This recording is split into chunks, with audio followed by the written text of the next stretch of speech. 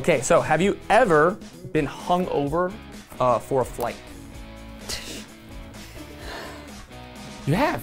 Oh, is there a bold have? Especially if you have the window seat. Or fall asleep. Oh, it's the worst. Oh no, it's just awful. It is awful. Yeah. Have you ever missed a flight? Once. Only once. Yeah, I found out some really bad news about my boyfriend and another girl the night before, so I went out drinking. For real? And I was drunk, and I missed my 6 a.m. flight. But that's what happens when you drink till 5 a.m. So I feel like it was worth it. Yeah, I think it was the only time I've missed a flight, and you know what? I don't feel bad about it.